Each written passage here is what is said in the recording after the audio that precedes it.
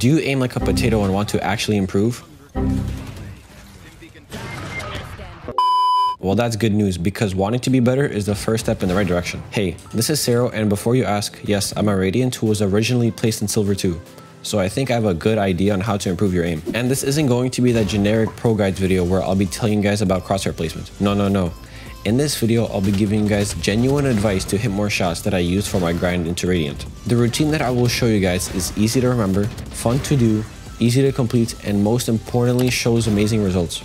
So stay tuned as I will be going over that later in the video. First, I'll be going over crucial settings that impact the way you aim train. The first major setting that you should focus on is mouse acceleration. Many people don't even realize that they have this enabled. Just look up mouse settings on Windows, go over to additional mouse options, and from there go to pointer options. Here you can see enhanced pointer precision. I highly suggest turning this off if you want consistent aim. This option is basically a mouse acceleration, meaning that your mouse movements speed up exponentially. If you want to build muscle memory, it is important to turn off the setting. You may notice that your mouse feels faster, so lowering your DPI can be a good idea. Before you start to aim train, you want to make sure you're on a comfortable sensitivity. Many people underestimate the importance of finding the perfect sense. What I recommend is turning on Eliminate 50 in the range. Try tracking the bots from close and far ranges. Increase or decrease your sensitivity in small intervals accordingly. If you can't track the targets perfectly, that's okay because we haven't started the aim training yet. Just make sure it's comfortable and you can stick with it. Aim is a very general word and can be broken into two main categories: passive and mechanical aim. Mechanical aim is one most people think of when they hear the word aim. Basically, it is how well you can move your crosshair from one point to another. This skill can be refined with muscle memory and a lot of aim training. It is essentially your raw aim and mouse control that carries from game to game. If you get good scores in Kovacs and aim labs, that probably means you have really good mechanical aim. Passive aim is rather different. It is developed through game sense and differs from game to game. In Valorant, passive aim is generally referred to as crosshair placement. The point of passive aim is to assist mechanical aim, to make it easier to land shots. It is the act of placing your crosshair where you expect enemies to be, in order to decrease the movement of your mouse. In the best case scenario, you won't even need mechanical aim at all, and just let your passive aim do all the work. However, minor mechanical adjustments will be necessary as no one can perfectly predict enemy movements and positioning. Many pros have passive aim down to the needle, allowing them to be extremely consistent, as they don't need to rely on flicks and mechanical skill to save them. In this aim guide, I will show a routine to train both passive and mechanical aim. However, don't forget that these two work together, so generally you will be working on both skills with an emphasis on a specific one.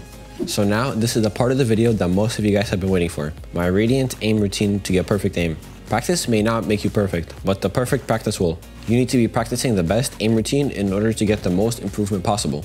That is why I came up with this routine I'm about to show you guys. Although there isn't a specific order, I made the name just for this video so it's easier to remember. I call it the P.R.E.M.S Method. Practice bots, recoil control, easy bots, medium bots, strafe/movement practice. First, let's begin with the practice bots. This may seem very easy and simple to do.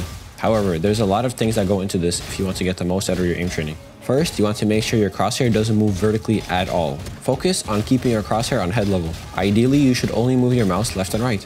These practice bots should build microflicks, as shooting these is the same as getting into 100 small gunfights a minute. You should carefully focus on going slow and not over/under flicking. Muscle memory is a crucial part in being consistent. Since muscle memory has no difference in good or bad habits, it is important to be practicing the correct way. At first, I suggest you go slowly and aim directly in the middle of the head. If you're over flicking, then go slower. It should be a smooth movement. I highly recommend listening to music while completing this routine as it will make it more fun and enjoyable. I usually count my routine in terms of songs. Most songs are 2 to 3 minutes in length, so 2 songs usually equates to about 5 minutes. I recommend doing these practice bots for roughly 2 songs or until you feel bored or worn out. Moving on to recoil control. This is the same as spray control and can be practiced literally anywhere on a wall or just in the practice range. I suggest turning off infinite ammo and going over to the recoil bot on the side. I usually do about 30 meters, but it doesn't matter too much. I keep doing full sprays on the target until I run out of ammo. Then I switch to the Vandal and repeat the process. This ensures you don't whiff a 30 bullet spray on a guy standing still and should only take about 2 minutes to do. However, generally you shouldn't be spraying with rifles too much in the first place. So this is kind of like a backup plan in case you don't insta headshot them. Moving on to easy bots. Many of you guys are probably saying that hard bots are harder, meaning you will improve more, right? Well, that's where you're wrong. Because doing the hard bots will make you develop bad habits because the bots are going too fast. This is especially true if you're new to FPS games and Valorant. So unless you're consistently getting 29 or 30 on hard bots, I suggest that you listen to what I have to say. Doing the easy bots is, well, easy. But the point of doing them is to build good muscle memory with the right fundamentals. Professional basketball players do simple shots to practice and perfect their form. They don't only do the hardest shots thinking that they will improve. So the goal here is to land every shot without over or under flicking.